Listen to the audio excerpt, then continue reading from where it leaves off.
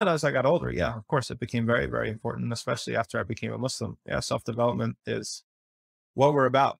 You know, self-development is to be a Muslim. You're not in competition Yeah. with somebody else. You're in competition with yourself, right? And we have the companions, right, who regretted, for example, taking on too much in their youth, like fasting like too much extra fastness, and then they couldn't keep it up in their old age, and so they regretted it.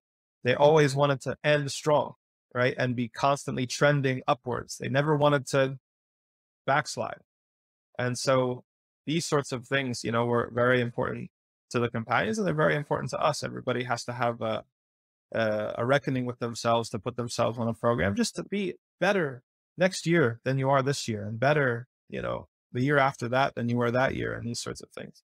But no, Mm. it wasn't something that I was kind of had from the start. A light bulb had to go on. And I think that the interesting thing with Raghib Asfahani is that he spends so much time trying to turn on the light bulb, right? Trying to motivate. Why? Why should you be doing this? Why should you develop yourself? Because people need to have the motivation and the inspiration. If not, why would you do it? You're just going to develop yourself. What? Just to develop yourself? No, there's Jannah, there's paradise, there's virtue, there's vice, there's sin, and there's righteousness. There's this whole epic struggle going on between good and evil, right? Whatever sort of is the motivator for you. If you know, you can be a hero, you can be the person who liberates Al-Aqsa, or you could be the person who, you know, you could be the next Salahuddin. It's possible, right? So some people, they need to see the motivation. It's like, wow, that's why I need to wake up better. Not just because Allah told you so, even though that's true. Yes, Allah told you so. And yes, it should be enough that Allah just told you so that you should do it. But a lot of people, regretfully, they're not there yet. So these other layers of motivation, they're not mutually exclusive. You stack them, right? That's like, yes, well, I Mm. also want to improve the ummah. I also want to be a good role model for my younger brothers and sisters. I also want to, you know, get the blessings in this dunya and the next life, right? Once you got the motivation, then it's like, ah, I see. Okay, I have to be better. I have to be better. I have to be better. Yeah, and you use the phrase "stack the motivation" because that's how I think about. I had a video on like how correcting your motivation for going to the gym or like building your physique, um, and a point in that was how at different times you're going to need to be able to pick out different motivators, um, but have a stack of righteous motivating factors. And they can be different. They can be, I want to take care of my body for the sake of Allah because it's a trust. It can be, I want to be in a good physical shape for my spouse.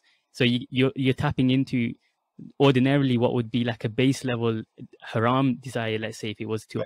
impress the opposite gender, Yes. but you're tapping into the same kind of neurology but applying it in a halal sense, and then you're getting rewarded for it as well. Yes. And That's yeah. very along with, yeah, that's, I mean, Raghib Asfahani, he talks so much about that in the book, right? Like he talks about these sorts of natural urges that are put in us.